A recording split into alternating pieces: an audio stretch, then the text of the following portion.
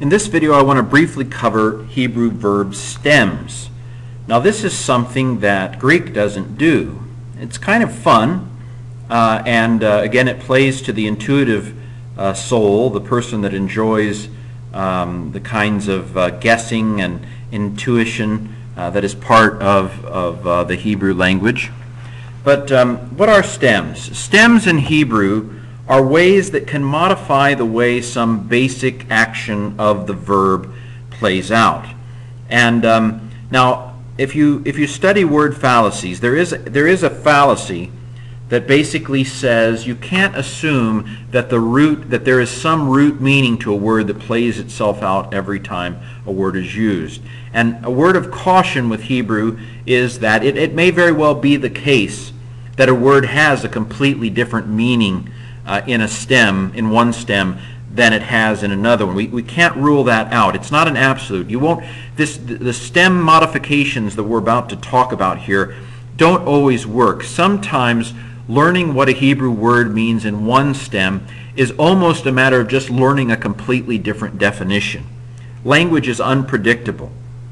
Nevertheless, there does seem to be some pattern that is pretty consistent in Hebrew. And so Hebrew is one of those languages that wants to play out a core meaning sometimes in different forms, or at least it seems that way. We have to be careful not to take that as an absolute, but it does seem to work a lot of the time. And if you don't understand what I'm saying, just keep watching and hopefully you'll have a kind of, oh, that's what he was talking about moment. So we should allow for the possibility that a different stem simply has a different definition, and we just memorize it. But it is also the case that sometimes a basic meaning is modified by putting a word in one or another kind of stem.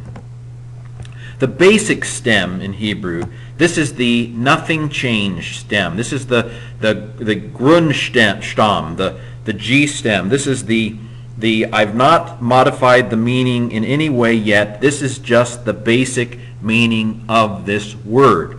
Now again, we can't count on it always being the same. Hebrew wasn't designed by a German committee. Hebrew evolved, and words do what words do, and there ain't nothing our English teachers can do about it. Languages flex and change, and so even though we say that the call stem is the starter stem. This is the one we get before we put any of the add-ons. This is before we upgrade. This is the 1.0. We're not even to the beta yet. Even though we say those kinds of things, there are some words where the basic starting point is a different stem. And so again, language wasn't designed by a committee. The people talked, and patterns emerged from their talking. But let's go ahead and say that the call stem, or the G stem, is the starter stem, the place to begin. And you might remember in the previous video on verb tenses that when we looked at that page from the parsing guide, there was a column for the stem, and call was there, like the first word of the Hebrew Bible, or the first verb. A normal verb of the Hebrew Bible is bara, and it is a call or G stem, the unchanged basic he created stem. So the call stem is the starting point, the unchanged, unaltered, perfect, or imperfect. Now by unchanged, I don't mean you don't have letters on the end or letters on the front, like the perfect having the person and number on the end, or the imperfect having the person and number on the front, as in the previous video. I don't mean that by unchanged. I mean that the stem itself has not been modified in the ways of the rest of this video. So here is first the imperfect, if you're going from right to left. Yiktol, that's the basic call stem, G stem, that we saw in the previous video for the imperfect. And then katal, the second word there on the right, is the basic G stem, call stem, perfect form. So call stem, the place to begin.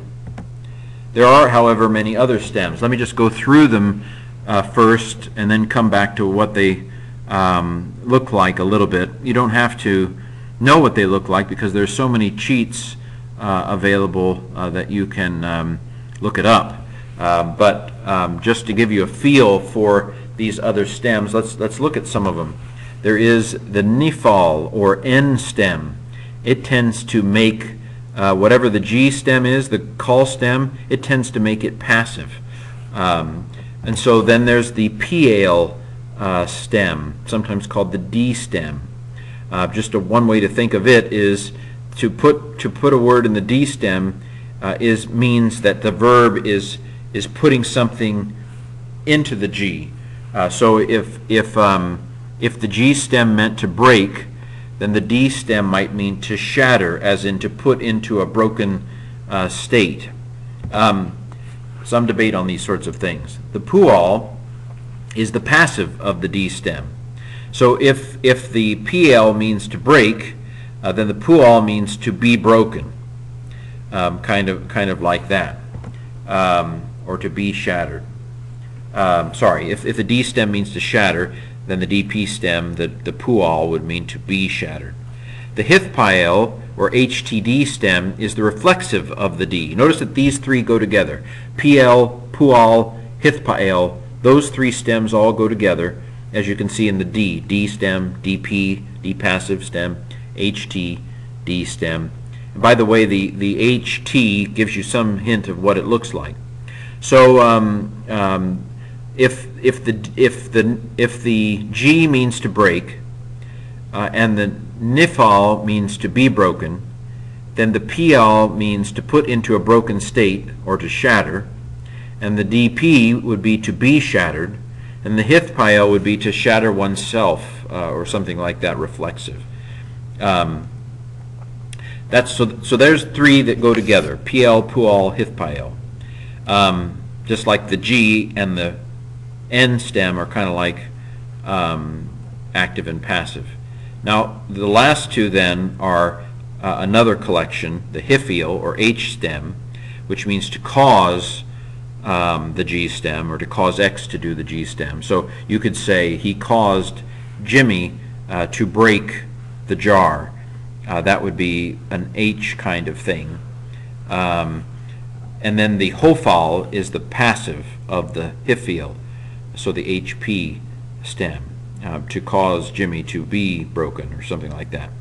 So that's an overview of the stems. You you get the concept now? The idea is that by, so like putting an N on the front, or the D stem doubles the second consonant, or putting an H, T, and doubling the second consonant, or putting an H on the front. By making these modifications to the basic three-letter stem, you change the nuance of the verb. Now, sometimes it works nice and neatly in the way that I just said it's modified, and sometimes it does its own thing, and you just have to memorize that in the H stem this word means this. But the H stem will generally have some kind of a causative flavor to it. Okay, let me go through the forms a little bit here, and just one more time in a little bit more detail, so that you can kind of see what's going on here. Okay, so the Niphal stem, as I said, is the passive or reflexive stem of the G. And so he was killed would be a perfect tense example of it. Notice that tense and stem are two different things. The tense has to do with the kind of action, whether it is completed or incomplete, or whether it is looked as a whole or as an incomplete, the kind of action stuff. The N stem has more to do with active, passive, and kind of some really fun nuances, like putting something in a particular state. So what does it look like? Niphal. There. Notice that the Niphal adds an N to the front. Now you can't count on this. This is a tool. We're trying to teach you some basics so that you can use Hebrew tools. Not every nun on the front of a verb is making something an N.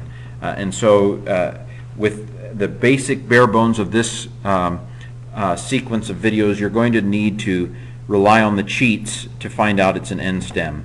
Here is for example, look at this. How would you have guessed that that's a Niphal? Yikatel. How would you have guessed that? Now I know that what's happened is that nun assimilates when no vowel separates. So in some hypothetical form, this was yin katel, and then the nun got sucked into the koph, and the koph is doubled as a result of it. You don't have to know that, because there are plenty of cheats to tell you that that second one there is a N imperfect. He will be killed, or something like that. So don't try to, at this point, figure it out, because there's too many possibilities. You just have to look it up at this point. The PL stem, or the D stem, again, there's a couple of different ways to do this. Remember me talking about stative verbs in the previous video? A stative verb is something like he is heavy. Actually, I don't remember whether I talked about statives in the form of the video that ended up. But a stative verb is where you say something like he is holy, or he is heavy, or he is light.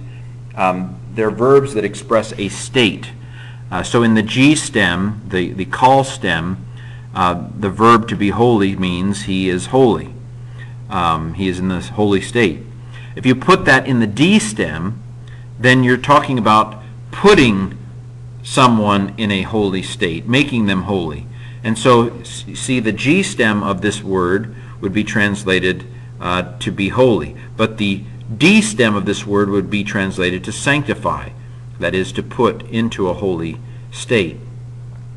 That's for stative verbs. For transitive verbs, where the verb has an object, it has a resultative kind of connotation. And I use this example in my overview of the stems, that the D stem of the verb to break means to shatter, that is, to put into a shattered, to bring about a shattered result. And so the D stem has a focus on a resultant kind of state. And so what does it look like? It has a doubled second letter. Again, you can't always count on this probably, but a doubled second letter is a hint that you're looking at a D stem. So yukatel is the imperfect, and kitel is the perfect version of the D stem. That shava under the performative, the letter on the front of katal, is another hint that you're looking at a D stem of the imperfect. You don't have to know that. Look it up. The pu'al is simply the passive of the D stem. And it tends to have, it still has the doubled. All of these D's, whether it be the D, the DP, the HTD, that is, the PL, the pu'al, the Niphal, all of them will have a doubled second consonant if the second consonant can double. There's so many exceptions. That's why just look it up at this point. For example, guttural letters don't do doubling. Ayin, aleph, hey, chet, they don't double. So you're not going to get a doubled second consonant if that's the second letter. But in general, all the different kinds of D stem will have a doubled second letter, and the passive, the pu'al of the D stem, will have a U vowel under the first letter. Ku tal, and then the perfect ya ku tal. Notice again the D tends to have a shava under the performative, and a doubled second letter. And you don't have to know that. Look it up. But the passive of the D stem there. The Niphal tends to be reflexive of the D stem. So from to gird yourself. And notice the HT on the perfect form at the top. Hitkatel. Niphal is actually these names for these stems, the older names. The newer names are like HTD and D and DP. But the older names used pa'al, the verb to do, as the model verb. What's the problem with it? Well, it's a weak verb. Why would you use a weak verb as your model verb? Because it doesn't behave normal all the time. But anyway, hitkatel is the perfect, and then yitkatel, the hey goes away, is the imperfect form of the HTD stem.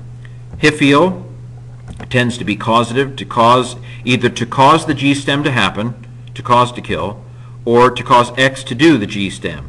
So to cause X to kill Y would be another way that the H stem could be formulated. There's the perfect form on the top, hic teal, and the imperfect form on the bottom, yak, teal. The perfect, of course, of the H stem, you're not surprised that the perfect of the H stem would have a hey on the front. But this hirik yod between the second and third consonants is another common indicator of the H stem.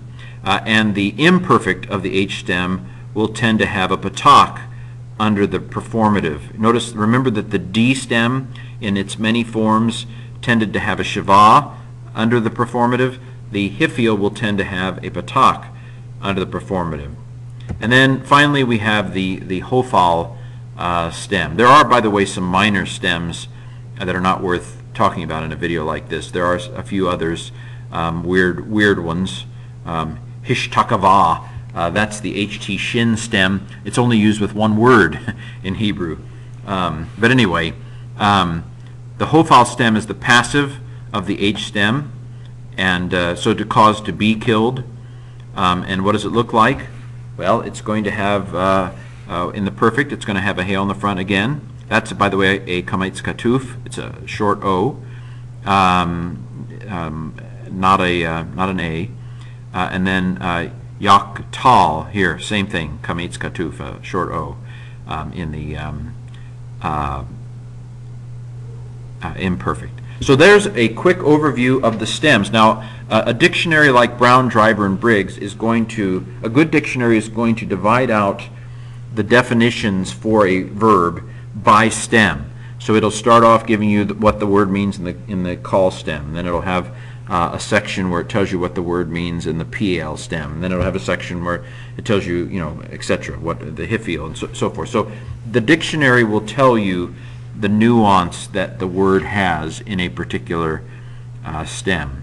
And more stuff is free online, and so eventually you won't need to have logos or BibleWorks to be able to access this sort of information. We're still not quite there yet, but we're getting awfully close.